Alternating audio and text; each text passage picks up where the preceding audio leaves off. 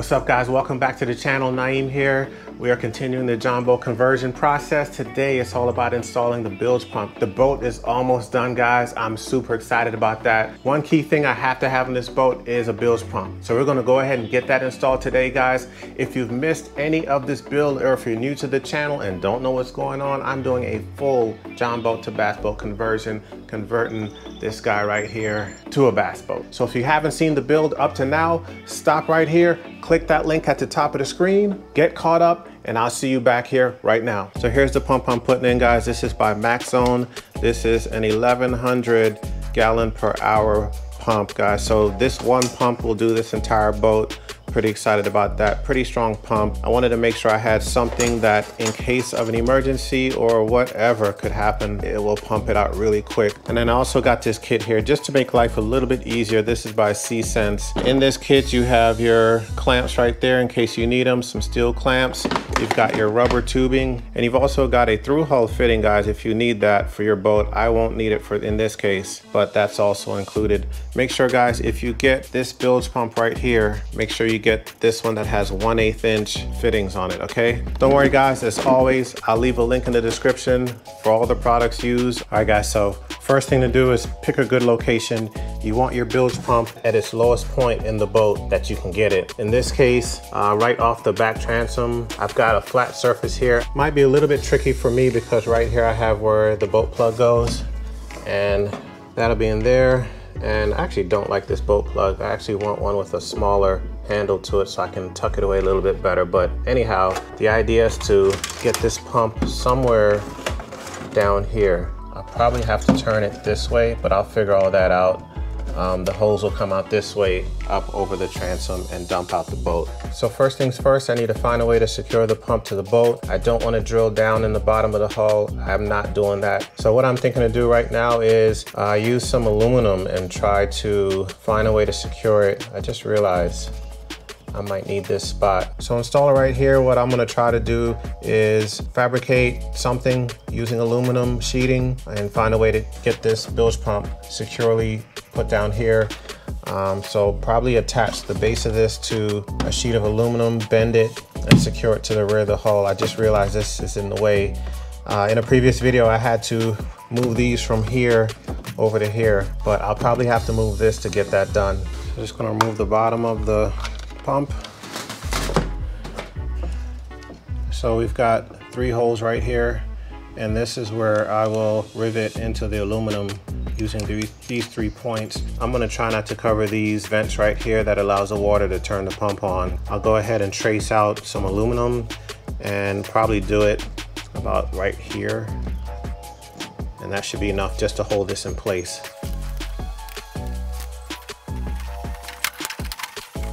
Oh, I just did that wrong. All right, guys, guess what? Just realized I made a mistake. This needs to be over here because this is the side of the transom, duh. If I cut it right here, I don't have any sheet to attach it to the transom with. Mistake number 1, I'm gonna retrace it over here. Just to play it safe, I'm gonna cut about 10 inches of this.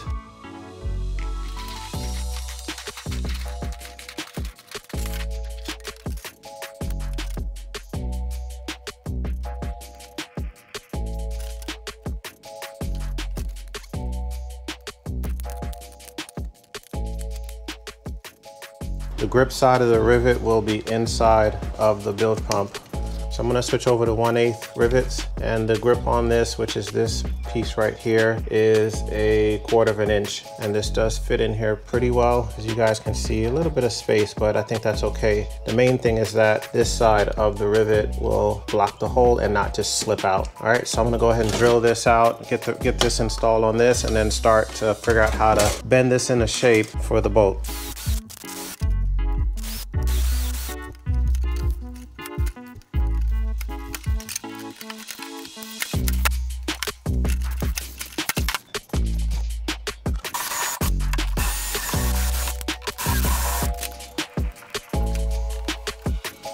All right, guys, did a couple of things off camera. One, I moved this up. Originally it was down there, but that's in the way of the bilge pump. If you guys remember from a previous video, I had to remove the signage that came with the boat They were originally over here, but because of the framing of the rear deck, I had to move them. So I think this is the final resting place. This is supposed to be visible at all times for the Coast Guard or DNR, whoever needs to see what your boat capacity is. Another cool fact for today, guys, is I did a lot of research because I have some areas I need to touch up. So I did a lot of research trying to figure out what touch-up paint works best for this boat. How do I get an exact match? I have areas like this where I had to use that same silicone 5200. Oh, by the way, guys, this is excellent silicone. Anyone in the boat world has heard of this. It's really permanent and solid stuff. The best stuff out there if you're trying to fix your hull, if you have any leaks or anything like that. The one downfall is, and you'll see it in reviews, once you open this bad boy up, you really need to use it one time because it will even get solid to where you can't open this up and try to use it later. I found a way to do it, but I literally had to drill a hole into the tube to get more out. So I have these areas I need to touch up. I found 1 gallon touch-up paint for like 50 bucks. That's an exact match to the factory specs.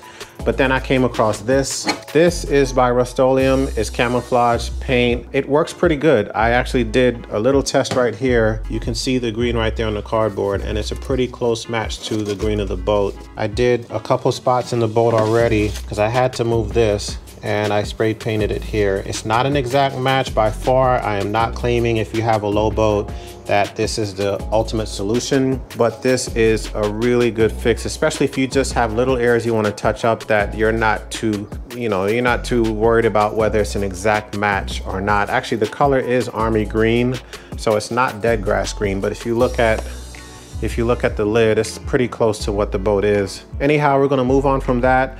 Next steps for the bilge pump is to get it installed in the boat. And let me show you what I did. This is what I have done with it. This is how I'm gonna install it in the boat.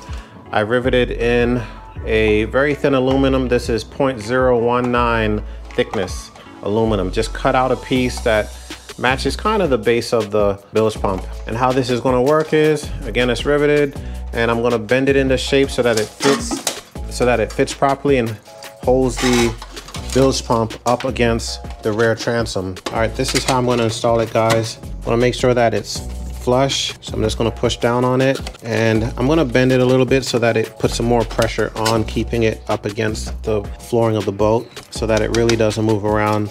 And I'm gonna drop some rivets, probably 3 rivets right here, just to make sure it doesn't move. And that's it. All right, bilge pump is in pretty good. It doesn't move around much, so I'm feeling pretty good about that.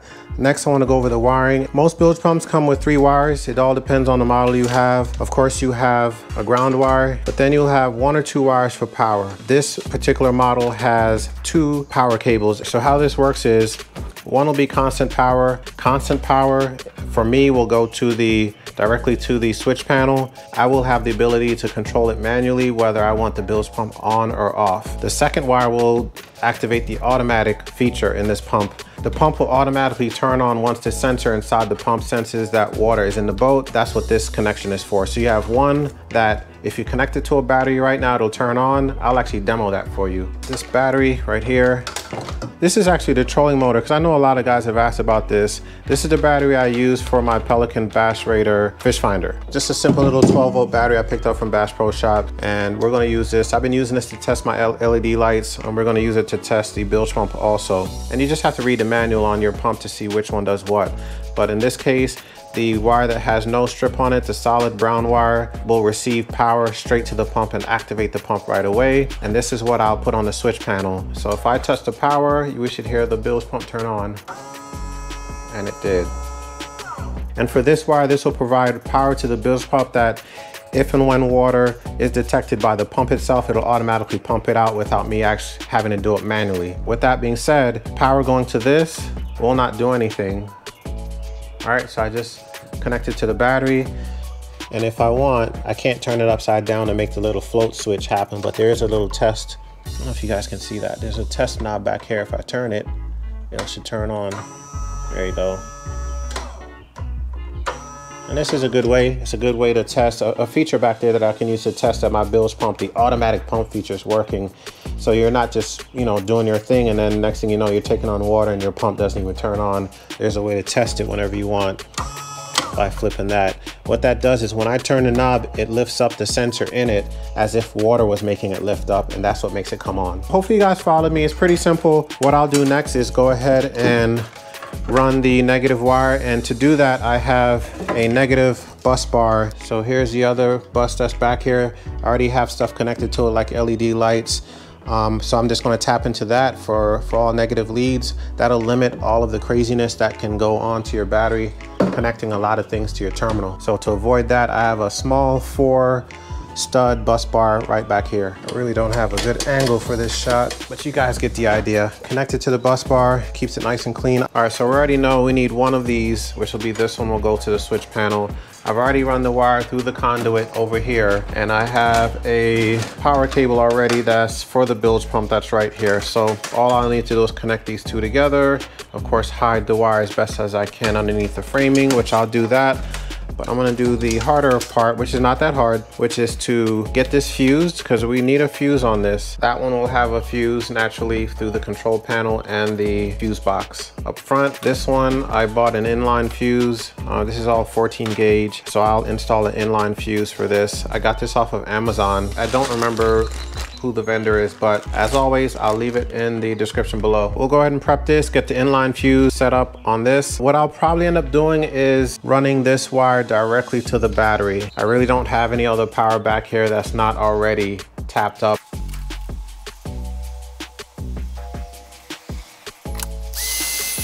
So just wanted to show you guys really quick the solder and connectors that I'm using. This is not the brand I originally started with. Even though the ones that I did use worked great, these work even better. It's by a really strange name. I don't know how to say that, Hestronica or something. This is a pack for a 14 gauge wire, and like 90% of the wires in this boat are 14 gauge. So buying a pack of this works out really well. And what I like about this one, better than the other one I was using, even though it works fine, this one feels a lot more solid. So after you melt it down and get it all nice and secure, it doesn't curve the wire, meaning the actual connector doesn't crimp and get all curvy. Just a little tidbit, guys. I'll leave this link below. Both of them work, but this one works a little bit better. It's a lot more sturdy, and the connection, I think, ultimately will last longer. All right, guys, so this is coming along. I've got the power cable connected up to the inline fuse, and I just need to put a tip on it. So I've got this tip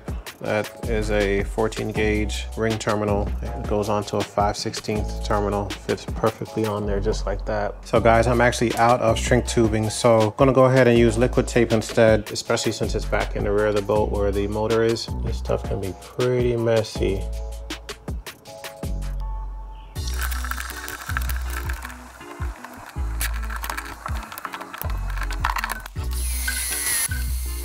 All right, guys, while my liquid tape is drying in the back, I'm up front just making the connections for the bilge pump to the switch panel.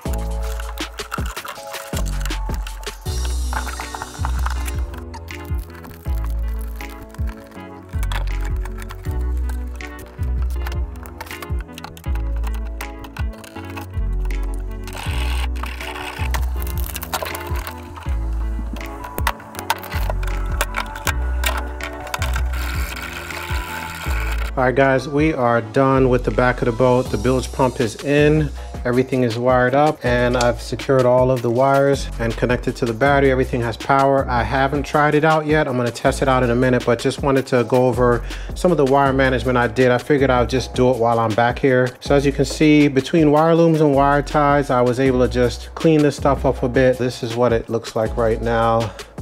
Everything looks very clean and neat, guys. Also want to give a shout out to one of our subs, Sean. Shout out to Sean. He gave me the suggestion to shave off the edges. That way this is more rounded and I don't like cut myself reaching into a hatch. So thanks, Sean. Shout out to you, man. It was a great idea and I did it right away. So I was able to clean up these sharp edges on these supports right here. Hopefully you guys can see that. So Sean's probably shaving me a trip to the emergency room or something. You know, that's time off the water. We don't want that. Last but not least, guys, we got to get the hose hooked up. I almost forgot about that.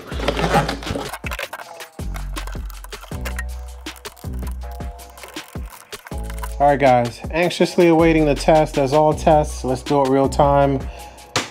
Of course, we got power. That's funny, reminded me of what happened in the last video. Anyway, watch that video, guys, for the real-time uncut turning on of the power and lighting up the LEDs for the first time. All right, so we got power. This is for the bilge pump. Let's give it a go. There we go. You guys can hear it. And I got the GoPro set up on the other camera so you can see it. So that's excellent. I've got manual power to the bilge pump. We can actually turn this off now to do the rear test. To test it out back here, we just use the automatic switch here. There we go. So that's connected to the power to the main battery. That will have constant power, giving power to the automatic switch built into the bilge pump. That will trigger it to automatically pump water out the boat. All right, so last but not least, we'll go ahead and clamp this down. I have some 2-hole clamps over here, and as you can see, they are black, and when I bought them, they're gray. I just painted them black. Got these from Lowe's, pretty inexpensive. I'm going with these tech screws. I've showed them in other parts of the build, but these are self-drilling screws. And what I did with this was just paint them black, and everything just blends together a lot nicer and hides the screws.